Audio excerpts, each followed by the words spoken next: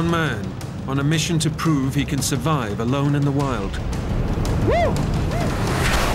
Caught in a vicious snowstorm, a fateful slip sends him plunging off a cliff. I don't know how far I fell. It had to be 30, 40 feet. You have no control. You just hope you land and survive. Trapped on a ledge with sheer cliffs above and below. I'm here! No one even knows he's missing. I thought, I can't stay here. I'll just dwindle and die. I didn't think I was gonna make it.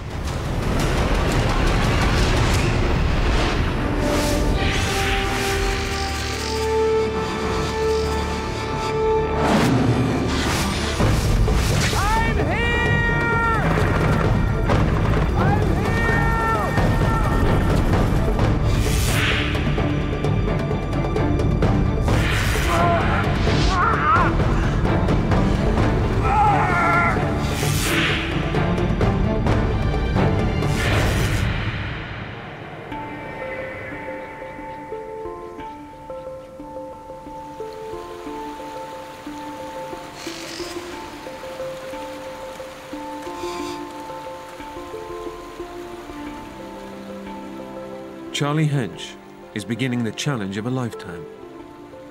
A solo hike in the Sierra Nevada mountains. With his 50th birthday approaching, he's out to prove he's still got what it takes to survive alone in the wilderness.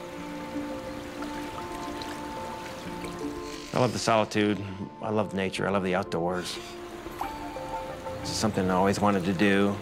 Considered myself being somewhat self-sufficient. And so I think I kind of went up there alone. Woo! In an attempt to prove that to myself, I think. Charlie has hiked in the mountains many times before, but always with friends. He knows that going alone will be his toughest challenge yet. I'm not getting any younger, and I'm not as in good a shape as I used to be, and I just wanted to get lost for a week. Walk away my worries. Charlie's long-term girlfriend of 7 years, Julie, knows what this solo trip means to him. Charlie has spent a lot of time, I think, on his own and alone. He likes to go and do things by himself.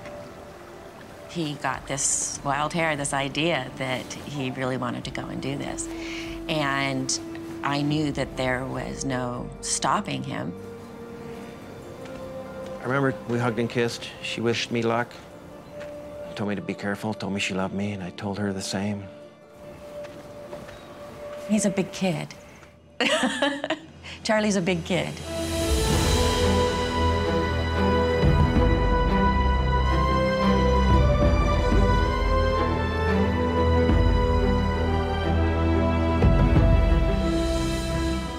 Charlie has planned a challenging route, a 30-mile circuit which he hopes to complete in just 5 days.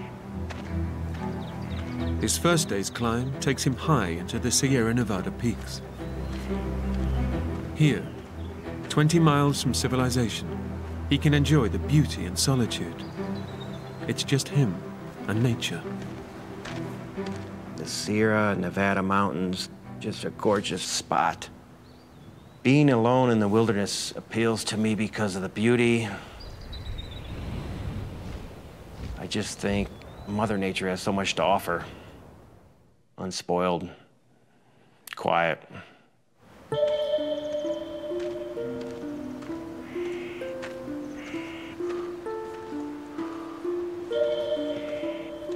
As far as me going solo, Julie certainly had her concerns.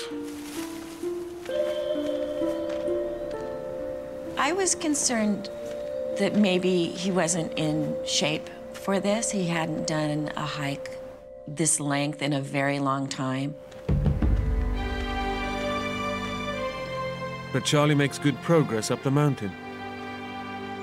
And after a grueling hike, he can reap the rewards of being self-sufficient. Part of the allure of going up there is fishing. You get high enough in the mountains and there's golden trout. Catching some fish and eating them that night. Nothing beats fresh fish. I felt real good that first day.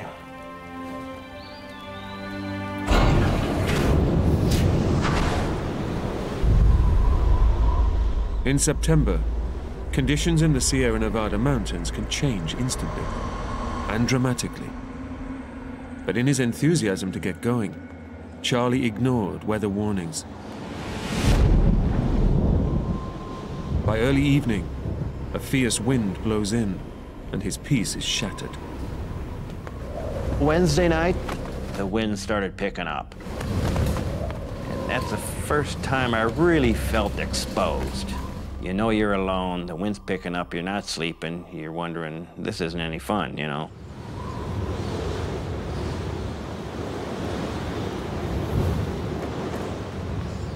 I really became concerned for the first time Thursday when it really started to snow and the wind was just howling.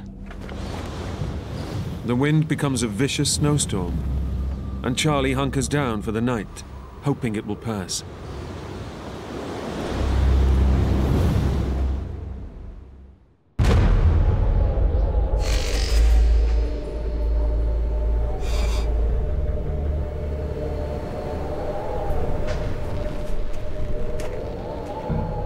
When I woke up, pretty much snow everywhere. Woo! I got up and literally I was half buried in snow. But the weather was kind of breaking. Although the skies are clearing, the new snow has transformed the landscape. Navigating the route ahead will be a formidable task. At that point, there's really no trail. And if there was, it was buried in snow. I've been up there before years ago, and it just did not look familiar. For Charlie, this trip was to be the test of his ability to survive in the wild. But he now faces a difficult dilemma: to cut his trip short and head back down the mountain, or forge ahead with his original plan. I made the decision to continue. Get up and over the pass and get down the east side. The weather should be better down there, certainly. So I dug the snow out, packed everything up, headed up to the pass.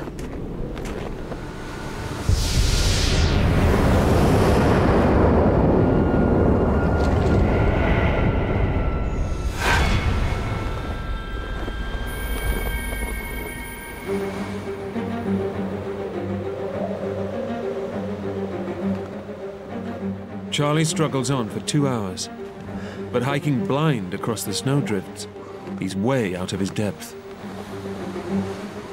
It was just very tough.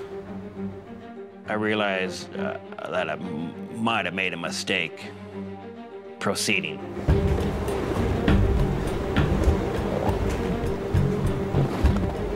But my rationality tried to overtake me, and I told myself, you'll be okay.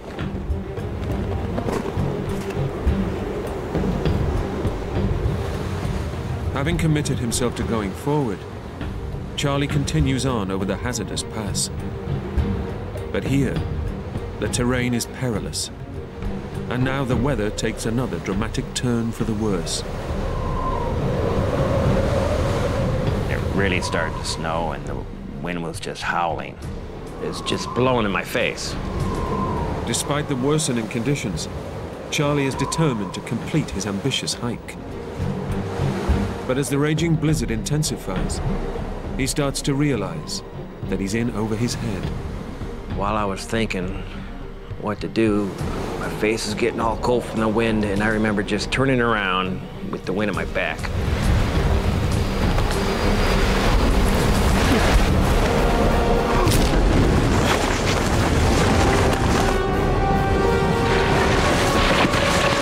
I don't remember tripping.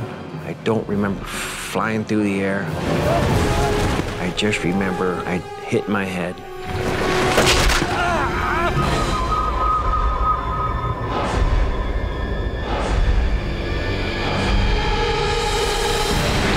I don't know how far I fell, but it had to be 30, 40 feet at a time. You have no control.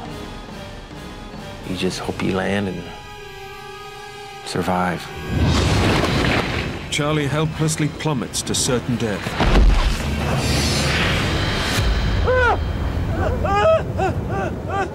But a rock ledge, jutting out of the cliff face, breaks his fall and saves his life.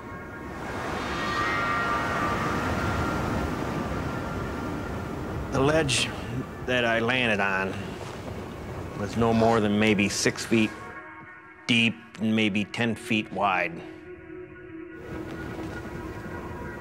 I looked up. I couldn't go up. It was too steep. Looked down. It was steeper than heck. I was trapped on a rock. It's just an awful feeling.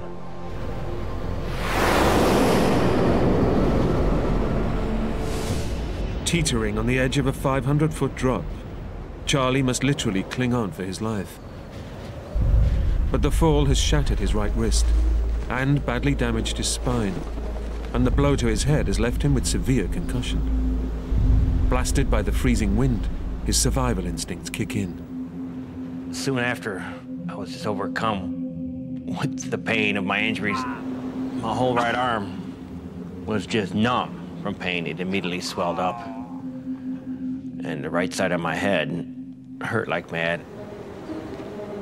I knew that the only way I had a chance to survive, Charlie, is to get warm. So I wanted to get that tent up and get inside my bag and try and warm myself.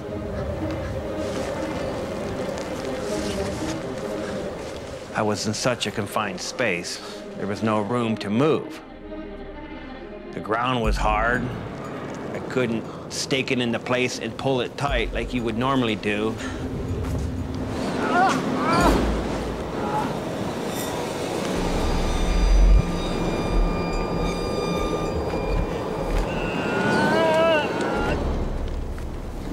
So I finally got on my bag and rubbed myself, tried to get warm and dry off.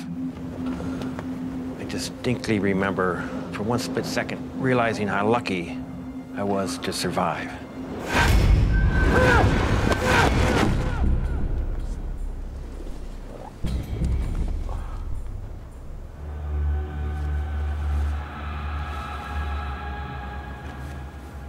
I kind of got warm. I kind of gained my senses a little bit. And I thought, well, I got a cell phone, I could try that.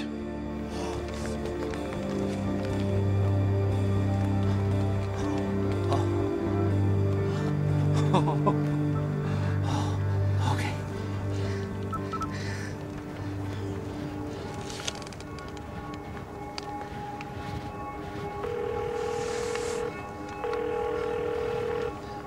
Hello. We're sorry. Your call cannot be completed.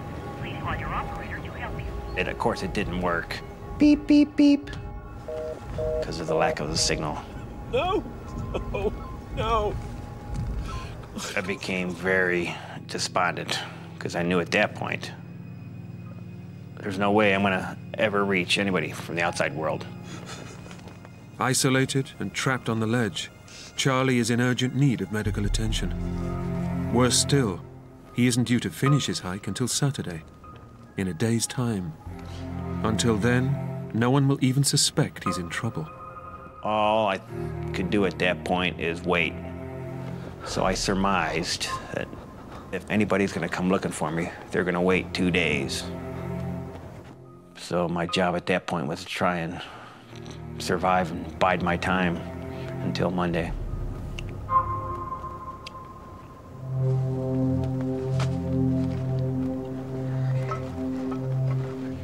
But Charlie's food supplies are running dangerously low. He only has a handful of snacks left. I knew I had to kind of ration what little food I had left, which is mainly trail mix and granola bars. I was hungry all the time. Once his food supplies run out, Charlie knows he won't be able to last very long without help.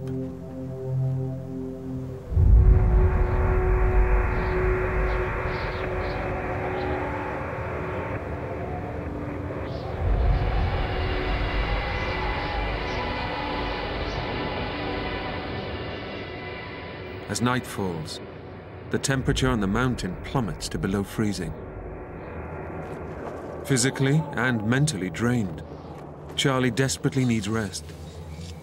But pained by his injuries and balanced precariously on the tiny ledge, he's too terrified to sleep. I quickly became aware of how uncomfortable this ledge was.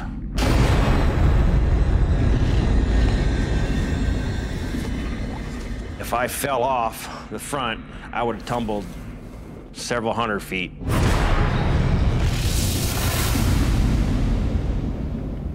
I just could not sleep. I don't think I slept the whole time. Most of all, I was scared.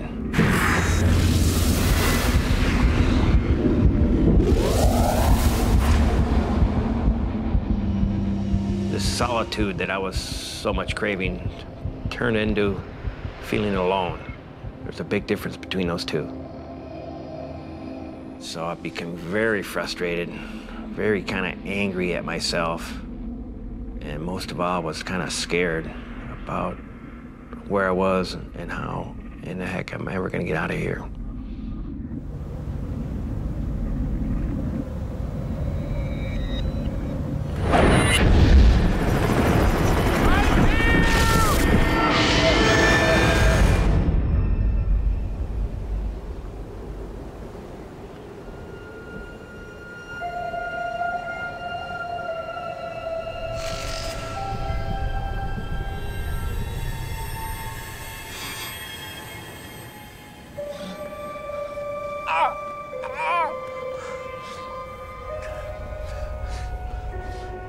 In the fall, Charlie lost all his precious water. Without anything to drink, his condition will rapidly deteriorate. I was thirsty. I hadn't had a drink of water probably in, 10, 12 hours. And so it occurred to me, well, I could melt some snow.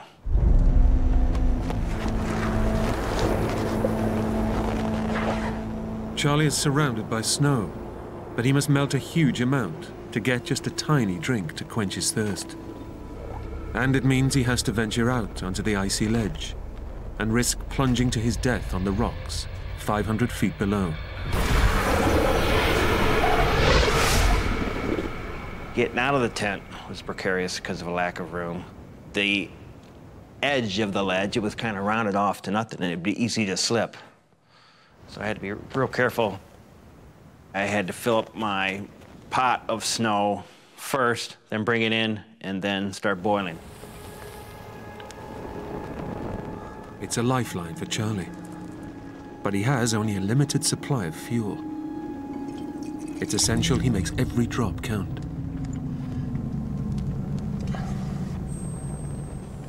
And you boil a pot full of snow, you only get about this much of water. It was quite the effort to melt snow just because of my hand, and I didn't have much fuel. Once I did melt snow, that little bit of water sure tastes good. Charlie's meager water supply is enough to sustain him for now. But he will have to keep melting vast amounts of snow to stay alive. Back home, his girlfriend Julie is wondering if he has successfully completed his solo hike. Charlie was due to come out on Saturday. I was looking forward to seeing that, hearing from him and seeing that he'd made it out. But there's no sign of him at the agreed rendezvous point. I suspected that he was just delayed because of the weather and that he would be out soon. We didn't think it would be unreasonable to wait one more day. Maybe he needed an extra day to get through. And at that point, I really wasn't terribly concerned. For Charlie, this solo mountain hike was a self-imposed test before his 50th birthday. But his desire to push himself beyond his ability has left him facing the prospect of dying alone in a freezing wilderness. It was just unbelievably cold. You are just chilled to the bone, and it plays games with your head. You're almost on top of the world up there, and the wind was just howling. You're alone. I was really questioning my motives, my desire about being up there.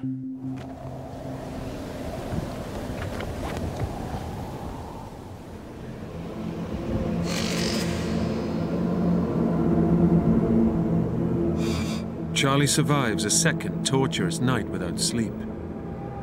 But after 48 hours trapped and critically injured, he's desperately weak and is starting to suffer the effects of dehydration. You stop urinating, your mouth becomes dry. I knew I had to melt snow in the morning and melt snow in the evening, but I only could do it at those times because I only had limited fuel. In the freezing cold, lighting the stove is already an awkward process. But with Charlie's shattered wrist and suffering a concussion from the blow to his head, it's become a potentially lethal mission. In trying to light the stove, I spilled a little bit of gas, and so I mopped it up with my bandana.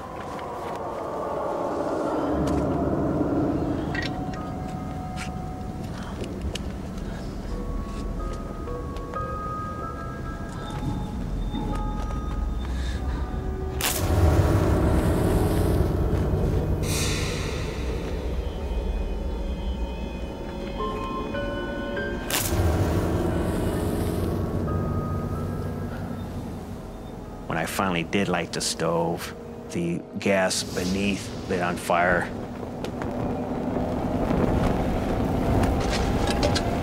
So I grabbed my bandana,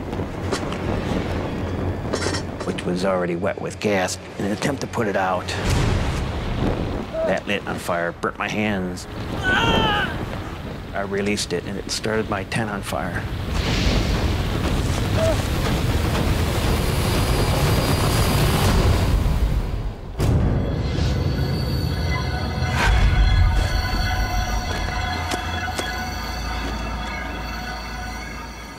The fire has burnt the last of his fuel.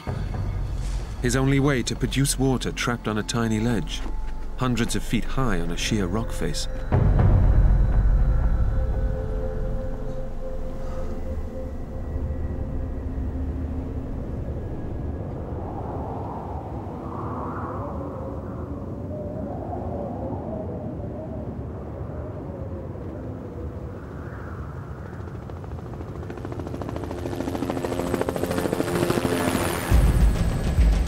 After waiting an extra day to see if Charlie would show, Julie knows something has gone badly wrong.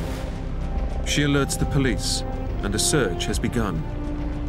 There was a group of over 20 people geared up and ready to go. 3 helicopters, a dog team. I felt worried for him, wondering, did he fall? Did he get hurt? I was very concerned about his food and water situation. Being that he had only planned for so many days, I was completely consumed. That was all I was interested in, was finding Charlie.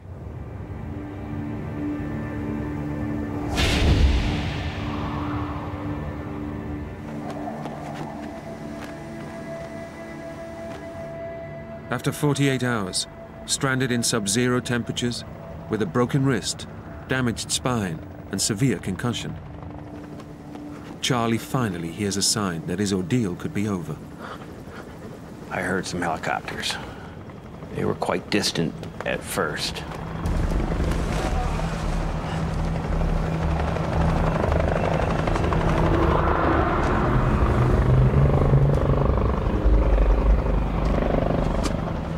But then they became louder and louder.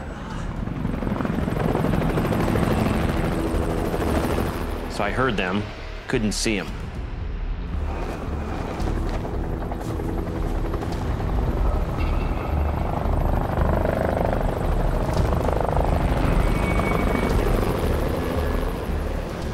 And they became louder and louder. I had a sack on the end of my fishing pole, just in case I did see somebody in the air, I could wave to them.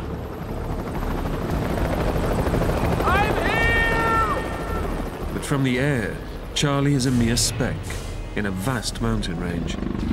This could be his only chance. Despite the pain of his damaged back, it's vital he makes himself visible. I shouted, but it was useless because it's so vast out there. I'm here! I'm here! The whole time I just sat outside, hoping to spot them or they would spot me, but I did not see any helicopters. I'm here! The sound of rotor blades is tantalizingly close. But hours pass, and Charlie catches no sight of an aerial rescue. It just felt awful. I was on the face of this one steep mountain. They were on the backside. I know I'm not going to see anybody, so I was really concerned and scared. It's a bitter disappointment. Alone and helpless, Charlie can do no more than hope he survives a third freezing night, trapped on the ledge.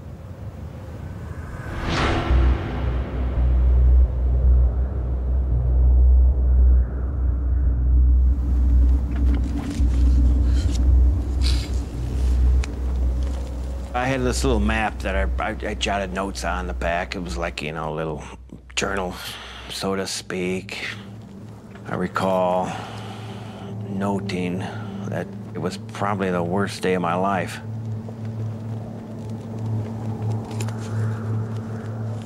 I started thinking about being home, being with Julie.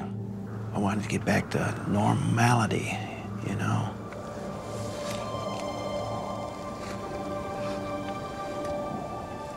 My focus was wondering what he was going through and how he was feeling.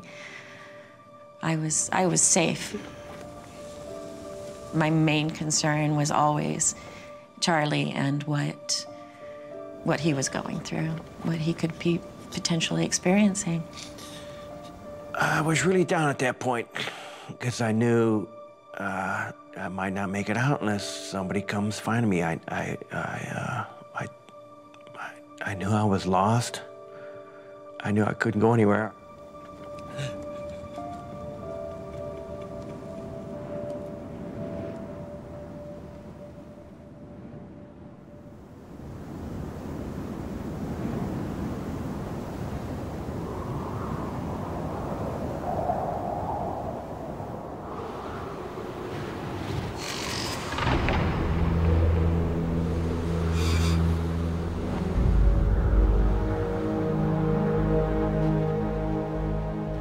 Charlie Hench has been trapped on a rock ledge for 3 days.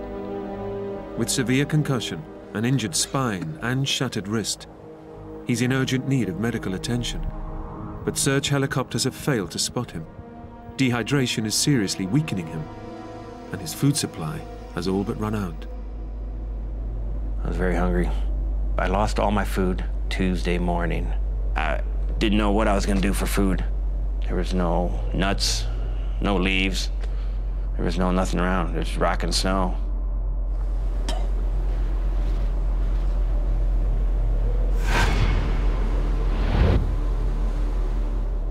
Starving to death at that point became certainly a possibility. It was a desperate feeling. I really do not want to feel that way anymore. The whole ordeal was just extremely terrorizing. I was scared. I was in a lot of pain. I was feeling alone.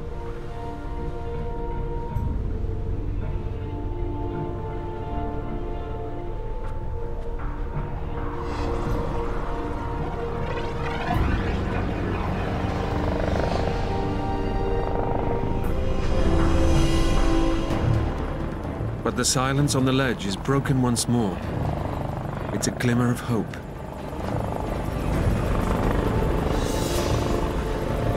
Oh, we're here! I heard the helicopters come back. It was so loud, I knew they were so close. I knew they were just up over the ridge.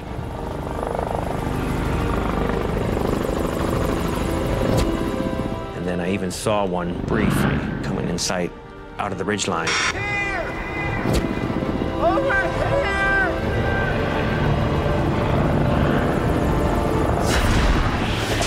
And disappeared real quick.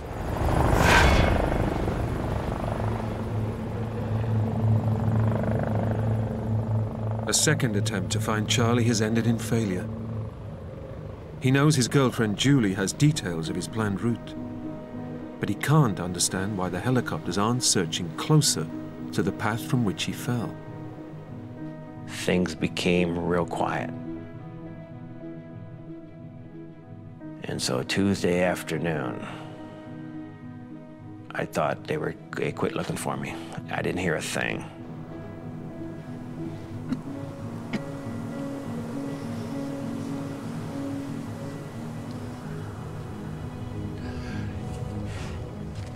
The helicopters fly on without spotting Charlie. He turns again to writing his journal on the back of his map.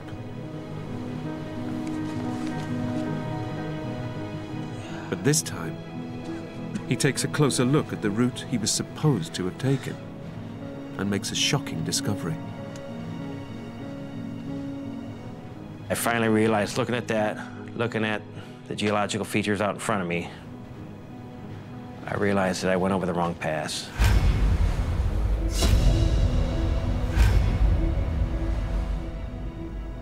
I was not facing east on Italy Pass. I was facing north. So I was on the wrong pass. It's a devastating blow. Charlie knows the helicopters are looking for him in a different valley. All hope of rescue is gone.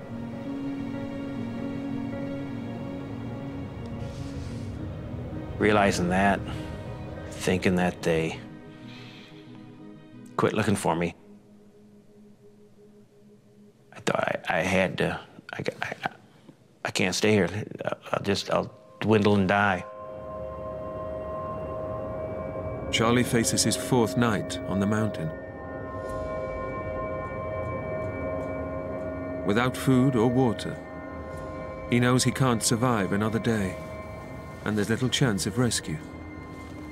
It's life or death, but can he save himself? I was certain that they stopped looking for me. And so what am I gonna do now? I thought I'm gonna have to try and get out by myself.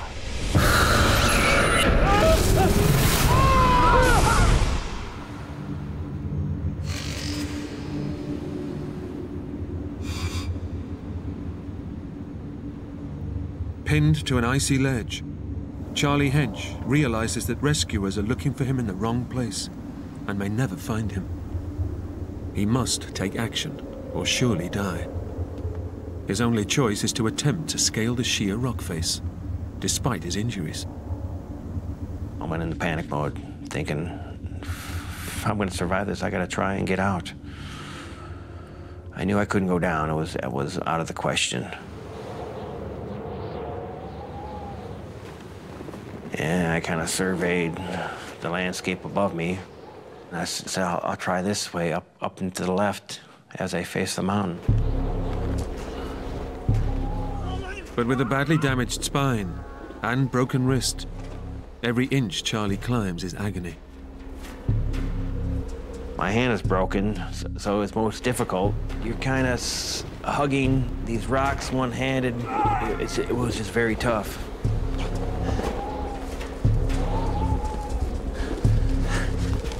I made it under, around, over these humongous boulders.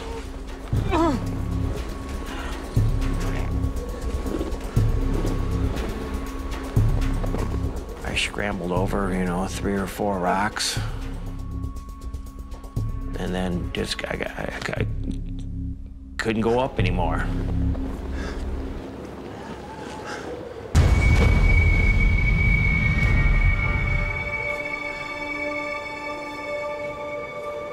Didn't know what to do, so I just sat on the rock right where I was kind of like trapped.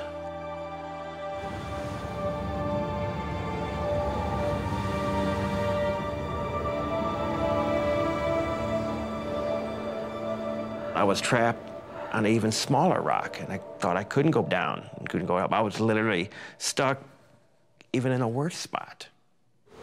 And it was early evening, and so I didn't know what to do.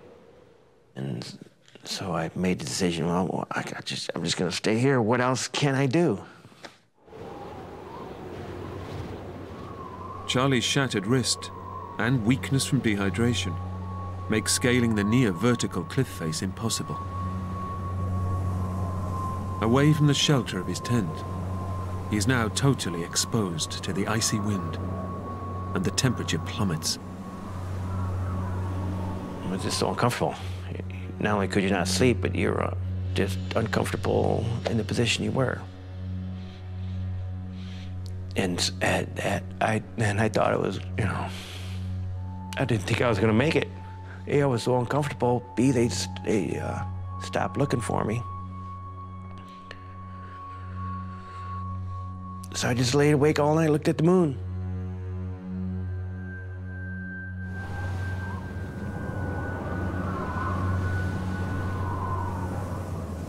That was the darkest time, I'd say. I was very discouraged at that point. I did not sleep well during those nights. I thought something had happened, that I would never see Charlie again.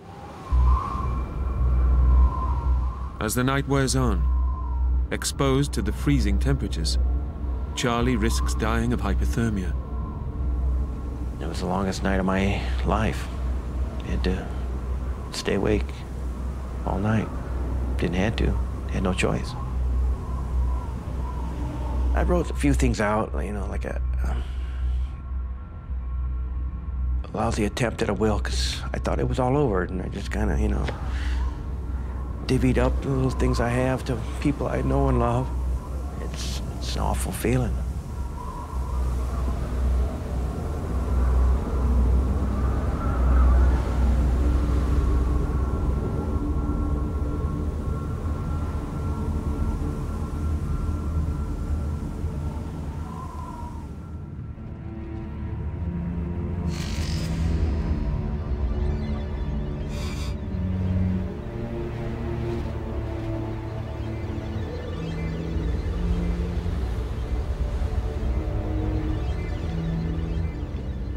Against the odds, Charlie survives the bitter night. But the ordeal has taken its toll. I was not going to spend any more time on this rock, and so I chose the lesser evils, which was the ledge.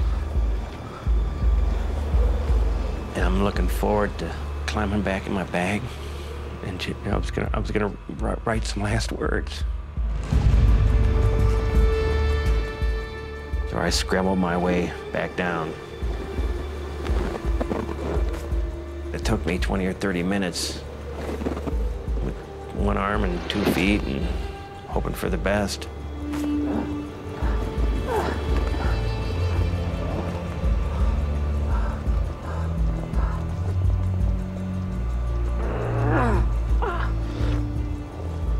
But just as Charlie has all but given up on life, he finds a last possible lifeline.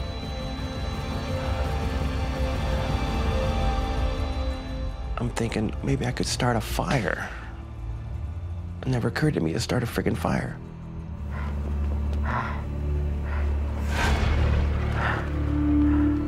Maybe I could light a fire, you know, as a signal for another helicopter or other hikers. But I didn't have much. I had some old magazines, and I had some plastic slippers. I figured, well, plastic sandals might smoke.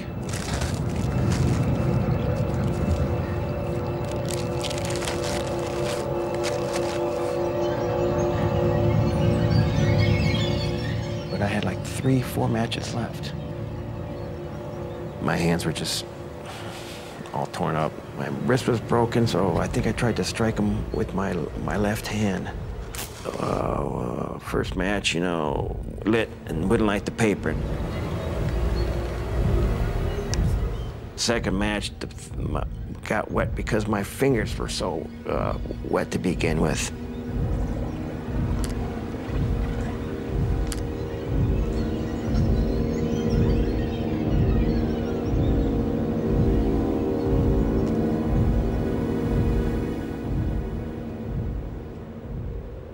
forget what happened to the third match. And so at that point, that's when I started to say, well, I'm just gonna maybe go to sleep. I was so tired.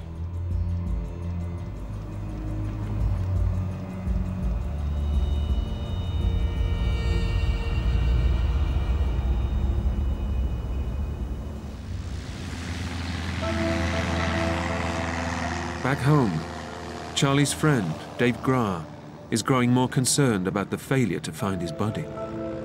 As a trained pilot, he decides he needs to get involved in the search and try to save his friend. Tuesday night, I think I woke up several times during the night and couldn't help but think of Charlie and thought that, well, I need to do something. 35 years earlier, Dave's brother got lost in a storm hiking the same trail that Charlie has been following. He has a hunch that the helicopters have been looking in the wrong valley. I was thinking about my brother's accident. If it's snowing or windy or something like that, it can be downright dangerous. It can be fairly easy to get lost. So I had to climb very, very hard and still had to probably circle around a bit to get up over the mountains. Look down and try to scour the rocks for someone that might be stuck there. But this aerial search also ends in failure. I couldn't help but be disappointed that he wasn't there. I wasn't going to find him, and that probably was not good given the weather and the time that had gone by.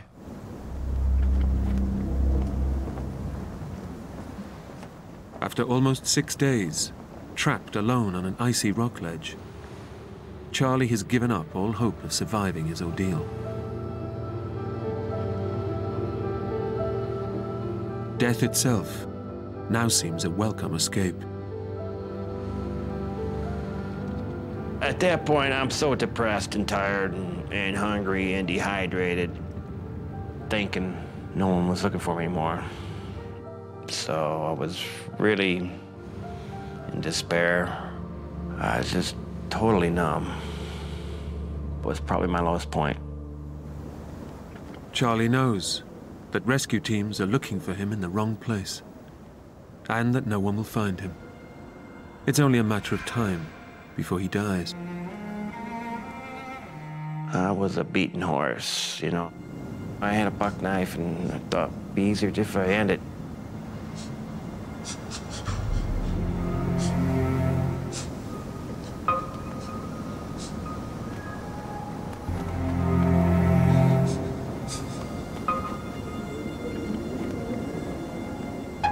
I never would have done that. I got too many friends that love me, and I love life too much. That's no way to go for a man like me.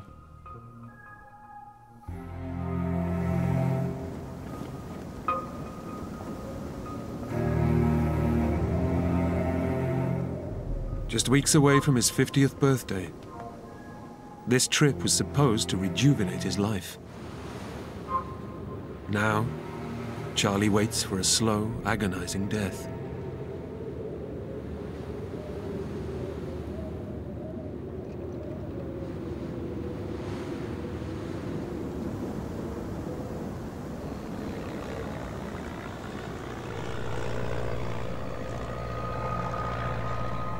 I hear this plane, and he's above me.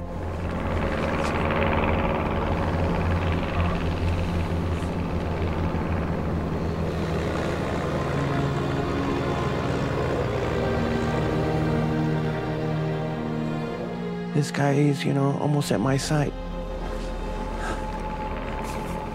And so I got my fishing pole with my stuff sack on, and I'm waving it. I'm here. And then he goes by, and I wasn't sure he saw me.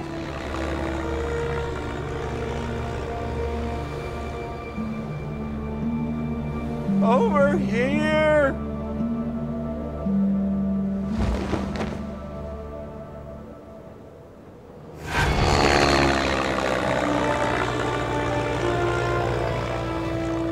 So then he turns around, he comes right toward me again.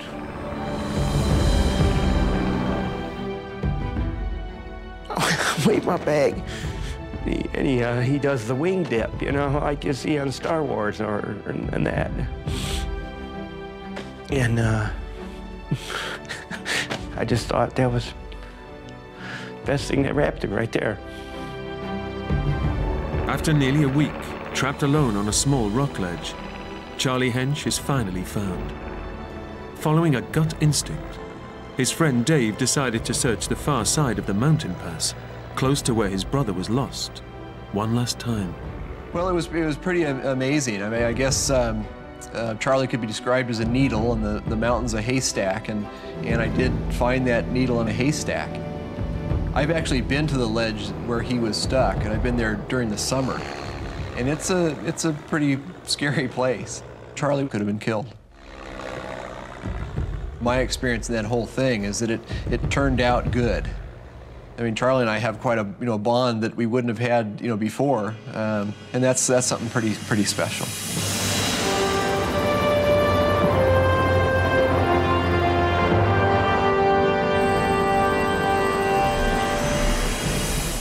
When we got the call that they found Charlie, I mean, it was pure just elation. We both just fell apart, and you could just hear it in his voice that it was pretty traumatic. So I was just very thankful. He's a survivor. That's just, he's a tough guy. Charlie received emergency treatment for his broken wrist, lower spine, and head injuries. And when he returned home, was welcomed like a hero. I finally got back to town and saw Julie. I was just thrilled. She's a big part of my life. And I was just very happy to see her. It was just the little things that kept me alive, that I wanted to return to, that I love so much.